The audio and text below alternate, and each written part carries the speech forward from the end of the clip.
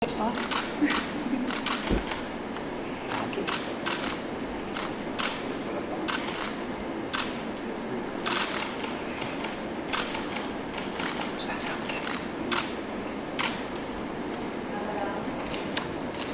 Well, hello, hi, congratulations. Thanks for taking the time out. I know you guys must be really, really busy, but Megan, can you tell us what it's like becoming a new mum and tell us a little bit about baby Sussex, as we're calling him? It's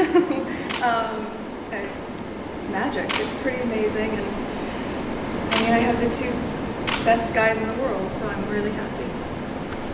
And tell us a little bit about your son. What's he like? Is he sleeping well? Good baby? Yes, he has the sweetest temperament. He's really calm and. He gets that from. And he's just been the dream. So it's been a special couple days. Who does he take after? Does he look like anyone? We're still trying to figure that out. Now, everyone says the babies change so much over 2 weeks. We're basically sort of monitoring how the changing process happens over this next month, really. But his looks are changing every single day.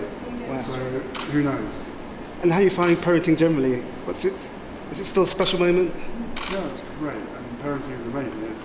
It's only been 2.5 days, 3 days. Yeah. But we're just so thrilled to have our own little bundle of joy, be able to spend some precious times with him as he slowly starts to grow up. And I hear you're off to see two special people in a minute. Yes. The Queen and the Duke. Yes, and we just bumped into the Duke as we were walking by, which was so nice. So it'll be a nice moment to introduce the baby to more family, and my mom's with us as well. So it's been a really another great grandchild. Yes. Can we have a little peek at him? We just can't quite see his face. Wow. He's already got a little bit of facial hair as well. Wonderful.